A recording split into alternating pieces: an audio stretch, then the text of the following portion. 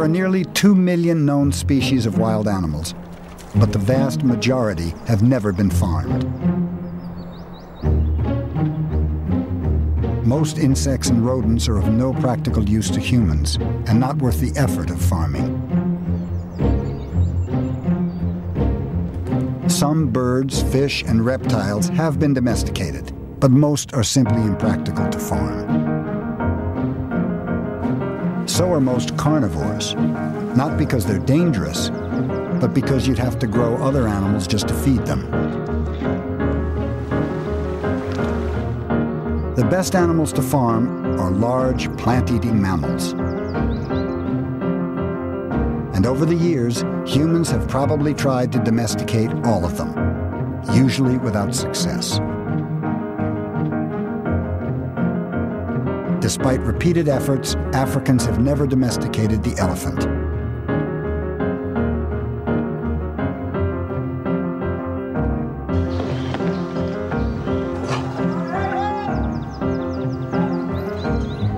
In South Asia, some elephants are used as work animals, but they're not farmed for the purpose. Instead, each elephant is caught in the wild and then tamed and trained. It doesn't make economic sense to farm an animal that takes some 15 years to mature and reach an age where it can start reproducing. Animals which make suitable candidates for domestication can start giving birth in their first or second years. They will have 1 or maybe 2 offspring a year, so their productivity is actually high. Behaviorally, they need to be social animals, meaning that the males and the females and the young all live together as a group, and they also have an internal social hierarchy, which means that if humans can control the leader, then they will also gain control over a whole herd or a whole flock. There's another crucial requirement for a domestic animal. It needs to get along with humans. Some animals don't have the temperament to live on a farm.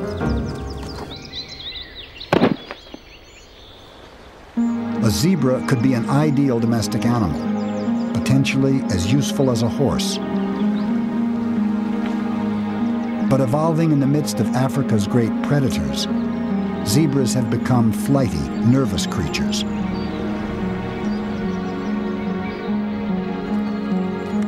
They have a vicious streak that humans have been unable to tame. That may be why zebras have never been harnessed to a plow or ridden into battle. I counted up 148 different species of wild, plant-eating, terrestrial mammals that weigh over 100 pounds. But of those 148, the number that have ever been successfully farmed for any length of time is just 14. Goats, sheep, pigs, cows, horses, donkeys, Bactrian camels, Arabian camels, water buffalo, llamas, reindeer, yaks, mithans, and Bali cattle. Just 14 large domestic animals in 10,000 years of domestication. And where did the ancestors of these animals come from? None was from New Guinea, or Australia, or sub-Saharan Africa, or the whole continent of North America. South America had the ancestor of just one large domestic animal, the llama. The other 13 were all from Asia, North Africa, and Europe. And of these, the big 4 livestock animals, cows, pigs, sheep, and goats, were native to the Middle East. The very same area that was home to some of the best crops in the world was also home to some of the best animals. Little wonder that this area became known as the Fertile Crescent.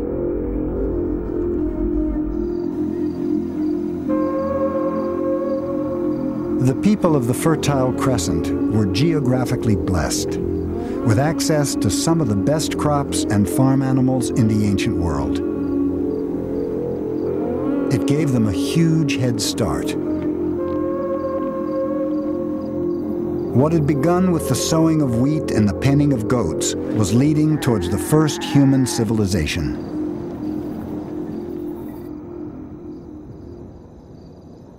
The archaeological site of Guer in southern Jordan is 9,000 years old. But it has all the hallmarks of a town. A few hundred people lived here in rows of houses that were a wonder of technology. Every time I come here, I'm amazed by what those people were doing. Some of the houses have a kind of air conditioning. This window here is to control the air coming from the street inside the house. And the houses, the walls and the floors of the houses from the inside at least were covered with plaster.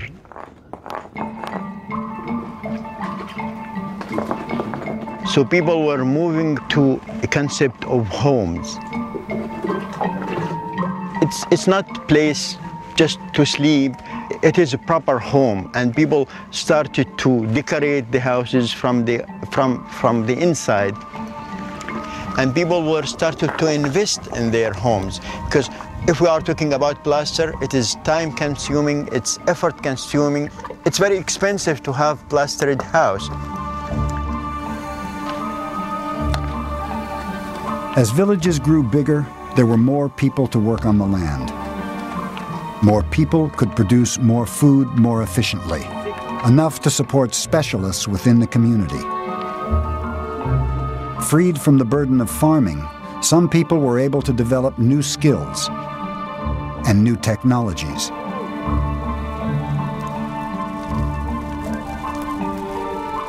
Making plaster from limestone was a major technological breakthrough. The stones had to be heated for days at a time, at a temperature of 1,000 degrees.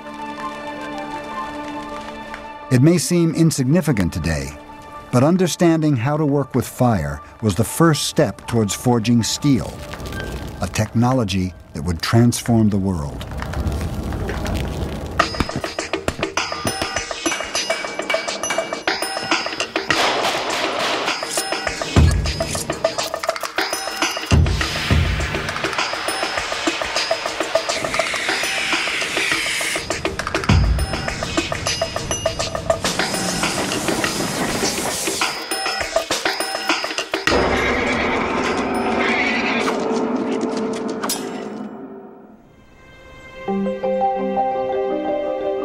By contrast, places like New Guinea never developed advanced technology.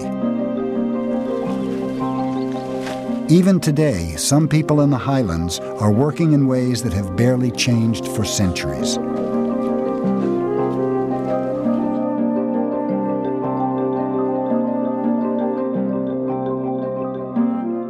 When I first came to New Guinea in the 1960s, people were still using stone tools like this axe in parts of the island. And before European arrival, people were using stone tools everywhere in New Guinea. So why didn't New Guinea develop metal tools by itself? And eventually I realized that to have metalworking specialists who can figure out how to smelt copper and iron requires that the rest of the people in the society who are farmers be able to generate enough food surpluses to feed them. But New Guinea agriculture was not productive enough to generate those food surpluses. And the result was no specialists, no metal workers, no metal tools.